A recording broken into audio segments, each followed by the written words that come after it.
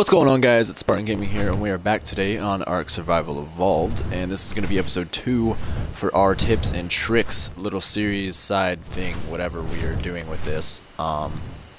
So this episode is going to be based off of somebody that commented and wanted to know something about taming, so I'm dedicating this entire video to tips on taming.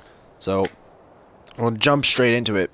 It's kind of something that's, you know, automatically implied, but it's a very important thing, and that is to be very patient when you're going to tame. If you see something and you're like, that looks good, you know, just be patient about it. You know where it is. It's probably not going to die or despawn.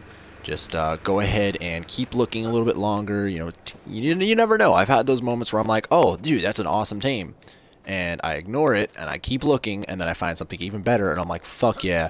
You know, that's times like those where being patient really helps, and, you know, yeah, it's one of those things. It's kind of implied, but it's such an important thing that just make sure you do that.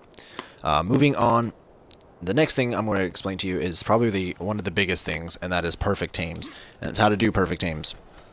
Now, the thing about perfect tames is you want to try and, well, make them perfect. Hey, big guy, I'm going to shoot you.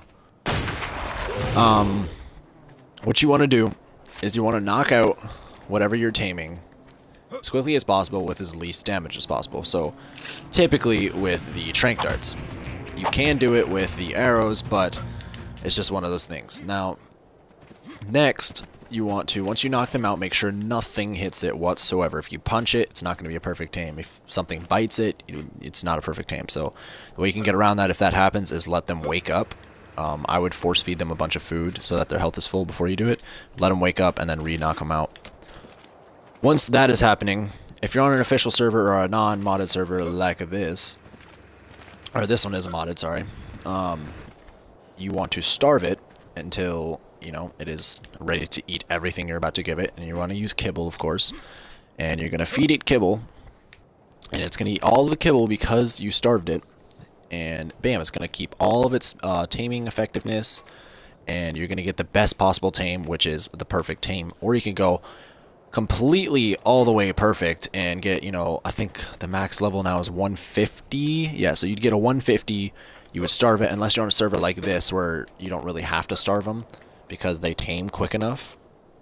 So you just put the kibble on them, let them eat it up, or starve them until they eat all the kibble at once. So they keep all of their taming effectiveness, and there you have yourself the perfect tame. Alright, so moving on to the next one. This is a very, very, very, very, very important thing to do, especially if you're playing on a multiplayer server. If you're playing on a non-multiplayer server, it's not really important whatsoever. But if you're on a multiplayer server and you're trying to tame something and it's knocked out, don't put anything on it that you need. So say I have this little dung beetle knocked out right here, and I'm trying to tame him. I'm not going to put anything on him. You know, say he needs narcotics, I'm going to hold on to these narcotics. When he needs them, I'll put it on him, force feed him, and take them back and hold them onto yourself. Because it has happened multiple times, and I know it's happened to other people as well. Some people will just be dickheads and trolls and try and sneak up, and they'll take everything out of it, including saddles, narcotics, the food, everything. The taming will drop off, they'll take all the food out.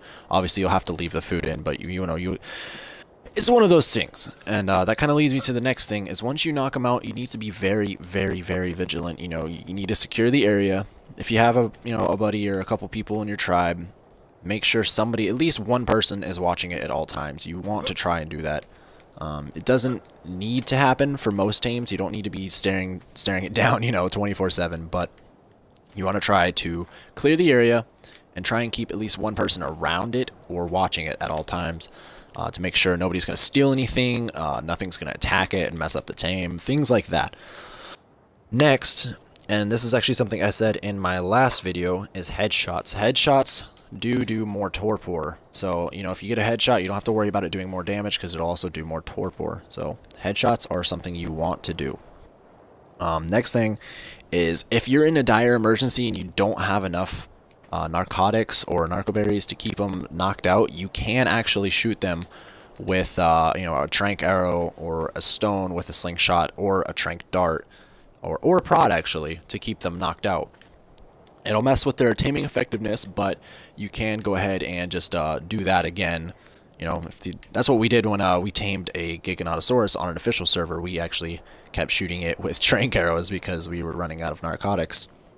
And it's a good thing to do, especially if you don't really care about the taming effectiveness. But just keep that in mind, it will mess with it. So, moving on again to the next one, I got a little list here in front of me. Is you want to make sure that when you're going out to tame something, if you're expecting to tame a level 50, bring enough to tame 2 level 50s. You always want to bring enough, if not more, supplies than needed. Especially, you know, if I'm going out to look for a level 50 trike and I find a level 80, you want to bring, you want to bring more supplies than you're ever going to need. It's just one of those things that's also implied. You know, it's kind of something you always really want to do, but it's a very, very important thing. I always bring way more than enough narcotics than needed, as well as the food I'm going to need. Most of the time, I don't really bring food because I just go and hunt it while I knock it out and have my friend or whatever watch the tame. But yeah. So another really important thing is I suppose it's not super important, but it's a good thing to do. Is if you're going to tame something, try and tame a pair, because mate boosting is always good, especially if you want to get the eggs for the make the kibble, or the make the kibble. That's some good English right there, Spartan. But, you know, if I'm taming a trike, try and see if you can find another trike that's of the opposite gender. It's always good to try and tame a pair. Eggs, mate boost, all of that is some good stuff. And a couple more things here. Alright, sorry about that, we're back. So, one of the last couple things to do is, when you're having a partner, or you have a partner, not when you're having a partner. When you have a partner, and you're going out to tame something, something really, really, really, really helpful to do is you can take the bird, and you can pick certain things up with the Pteranodon, not many, I think it's only like a Dillo, or the RG you can pick up a bit more, but most of all the Quetzal, you can pick up that tame and take it to a safer area to tame it, especially, you know, if it's in a very dangerous area where there's a lot of carnivores, things like that. It'd be very good to do that. And that leads me to my last thing, which is even better, is if you can have your friend pick up the tame with the Quetzal and just hold it above the ground. Don't jump off the Quetzal because it will drop the tame. But if you just hold it just like this, the tame is not going to do anything. It's just going to sit there in the Quetzal's legs, and you can have your buddy walk over there. And I was pointing at the screen here like you could see me or whatever, but right where pretty much the Quetzal's head's pointing, you can just sit there and shoot it with tranks and knock it out and fall to the ground once it knocks out, and bam, you can have it tamed wherever you want. Or like we're a fucking seal, you can make a taming pen like I've made up here. This is way overboard and sophisticated as fuck, but you can always make a taming pen, drop them in there, and trank them there. So that is going to conclude this episode. I hope you guys enjoyed the episode. Remember to smash that like button. Leave a comment if there's anything else you want to see in particular, or if you have any questions, comments, or concerns. I will get back with you as soon as possible. And of course, subscribe to my channel for more content. So thank you all for watching. I hope you enjoyed the episode. I'll see you guys next time.